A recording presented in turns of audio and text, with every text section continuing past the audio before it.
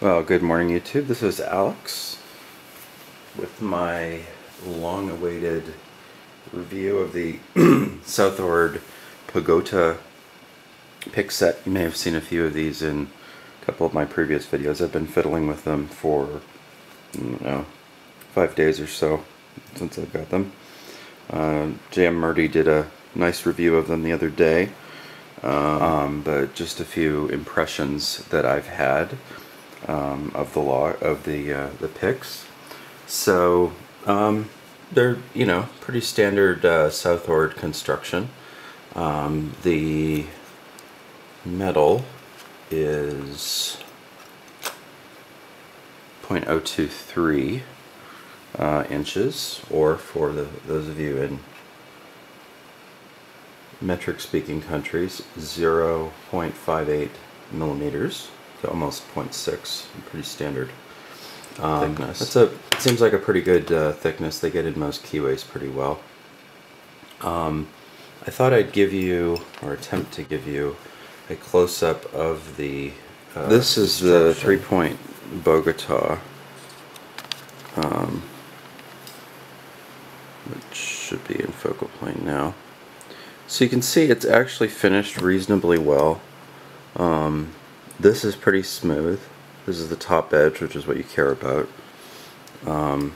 It's reasonably shiny. I know some of you will take this to a mirror polish, but I think this is more than sufficient. The bottom, how well you can see, but there's still a little bit of ridging from the etching process, but they do seem to have done something along the top to finish it a little better. Some of them look like they might have even beveled them a little bit. I'd say the shape is also pretty nice, but they're nice and pointy, which I like for Bogota, or fake Bogota. This guy's worked pretty well for me, I'd say. So I would call all of these here, this whole set, Bogota style, based on the shape of the little arcs. Of them, I don't usually find this one particularly useful for my picking, but it may change. The 2 and the 3 seem to work pretty well for most applications where the Bogota fits. Yeah, just to give you a comparison in shape, this is the Sparrow's Bogota, I believe. Yeah. So the pitch is a little bit different on these. It's a little further apart. I believe that's the Bogota. I hope that's not the snake. They're kind of hard to tell apart. But the pitch is a little bit different, and the and the tips are not as pointy. This is from the Wizwazzle collection. It's actually one of the first sets of picks I bought. But you can see that the Sparrow's is a little less pointy. That's the SouthOrd is a little pointier, and I think that's good because it gets you a little better reach and nice deep cuts. So I think that's a nice design. This, I mean, the Sparrow's works just fine for me, so I've had a lot of good luck with that. Now, these guys are also, in the Bogota category based on their shape, and I think the what is it, Ray, or the gentleman who sort of invented these, he has a couple that have this general shape with sort of random, well, not random, but differently placed things, so where they have a gap. I understand the point of these, the idea being that if you have a lock where the where the bitting is maybe high, low, low, low, high kind of thing, or you've got a couple high set pins in the back, low ones, and maybe something in the front, that could be pretty useful. Sometimes the regular one will just kind of get in the way in the middle. The criticism I have of these, particularly these two here, you know, the construction's just as good as the others. But this is a 7-pin best key. Okay, it's from, I think it's from one of the locks that Bill sent me. Okay, the shoulder is there, so that's about as far in. And I mean, that just barely is long. I mean, that thing would fit in there and hit the last pin, and you have the entire thing in there. You wouldn't be able to get these 2 points further in. And on most of your other typical keys, you know, like this, which is just a Y1, if you look at where the shoulder lines up, you can barely get this peak in. Same deal with this one. So, you know, if you can ram this in past the back of the plug, you might be okay. But I find them a little too long to be where you could actually use the all of the humps on them. And if you compare it to like the 3-prong one, you can see how much further out the extra bumps are. So maybe that works for some locks, but I haven't found those to be particularly useful. So of these, if I were just buying them separately, let me swing over a little bit. If I were buying, you know, if I were buying them individually and choosing which ones I was going to get, of course it's more expensive, but I would probably just buy these two. And these other ones are more curiosities for me. I haven't really found those to be particularly helpful. Now, this pick, which I've been calling the Katana, but I have no idea if it has a specific name in their product literature. Focus, nice sharp focus on it. I've actually had really good luck with this. It works nicely. It's better for narrower keyway, or for keyways where you have a little less room. If you look at the height, it's just a bit shorter. Where's my tool? So the regular Bogota registers about inches, please.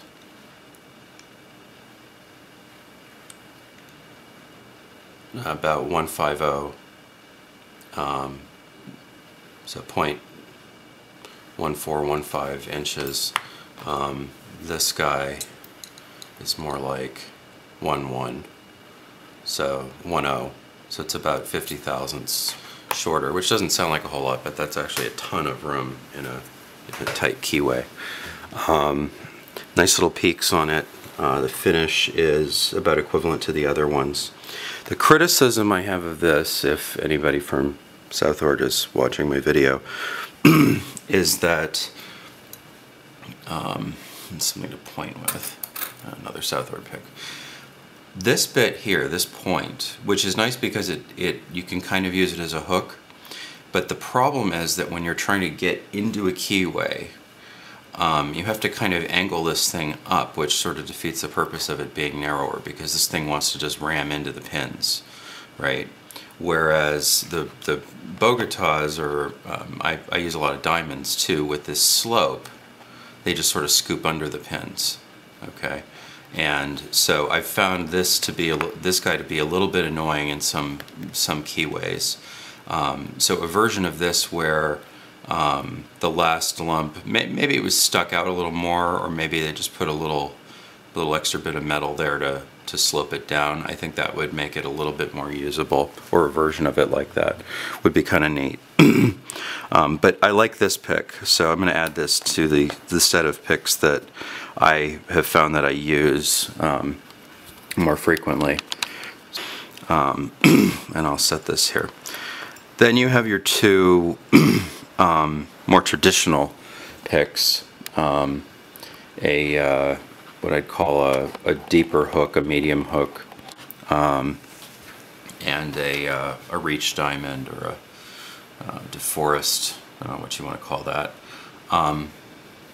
This is nice for really getting up in wacky spots, but the tip is so fine that it doesn't like to sit on the pin. It just likes to rock right off of the pin. So it's all right, but it doesn't really get used that much fiddling with it. This is a nice reach diamond. I've got some of their other reach diamonds. It's just fine. Finish on it is not as good. Maybe in a little bit of raking light, you can, pun not intended, but there's a little bit of roughness in here, which you really don't want. And the back of the pick is a little bit rough. Pardon my filthy fingers, but I've been doing a lot of stuff in the garage. So not as happy with that, but the sides are all right. So I would put this in the useful category. And then it comes with 4 tensors. They're all the same width nominally, and I think they're the same thickness. Let's check. But nice if I'd done this before I shot it, but so they're 33 thousandths. Yeah, they're all the same. The difference here is that, if you can see, one of them of each of the sets is has been tapered a little bit. They've chamfered off a little bit of the metal there, so the difference in width on the regular one, the stock, is about 0.11, and on the reduced one it's about 0.08, so about 30 thousandths narrower, which could be good for getting in some keyways. And since with Bogotas you typically want bottom of the keyway tension, that's nice. I haven't really fiddled with these too much, but they're similar to a bunch of other tensors that I have, but they're pretty nice, and to go in this set it's not bad. And then these are the same tensors, but with a little flex, twist in them, so you get flexier feedback. And here's my impression. It's a nice set. I think it's a good value. Can't remember the exact price, but I don't remember it being too expensive, and so I thought it was worth buying. I don't usually buy pick sets. I usually buy individuals. But I would say that of the picks, these are the 4 that I would use. The tensors are nice, but you've probably already got a bunch of those. These picks maybe this single Bogota or open diamond, whatever you want to call it, that might be, I'll put that sort of in the middle, that might be helpful, but I usually, if I'm going to come in with a diamond, I'm going to use a diamond. These 4 here, I think are pretty, I'm not going to say useless, but I'd say they're of limited use. Limited use, yeah. So pluses, the Bogotas themselves are very nicely constructed. They're probably not quite as well shaped and definitely not as well finished as the originals, but the finish is good enough that I think about 5 minutes with a couple pieces of sandpaper, and you'd have them to something you'd call pretty perfect. Standard SouthOrd handle's pretty good. I like a little thicker handle, but that's fine. So I was happy with the fit and finish overall. I think if you just want to get some SouthOrd Bogotas, you might just, assuming they're available individually, you might just get these guys, these 3. That's what I would have done in retrospect. I'll play some more with these, and if I find that they're these sort of more spaced out ones, if I find they're useful for something, I'll let you know. But so overall, not a bad value. There's comes in a little. You saw the case from the other video, but it's nice to keep them separate. So if I had it to do again, to be honest, I probably would have just bought maybe 3 or 4 of these, probably these 3. And if you already have Bogotas, I would look at this one, assuming you can get it individually. This is kind of a cool one, and I might even file that little tip off. But that's a nice pick. So But you know, if you want to get a pick set with Bogotas and a few other picks that make it kind of rounded out, not a bad value. And you know, as always, SouthOrd makes good products. Anyhow, thanks for watching. This is Alex. Have fun, and please keep it legal. Cheers.